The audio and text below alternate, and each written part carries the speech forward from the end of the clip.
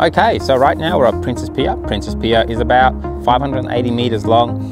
It's been in operation from 1915 till 1969. It was a major hub of immigrants coming into Melbourne, Australia, and it's still standing today in 2019. So beautiful pylon sticking out of the water.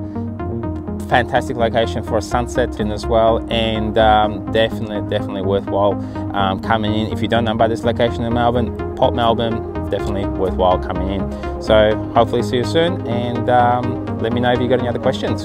Thank you. Okay, so head down on Beach Street. When you get to Princess Street, park the car, plenty of car park on the street, and make your way down towards the pier. Have fun.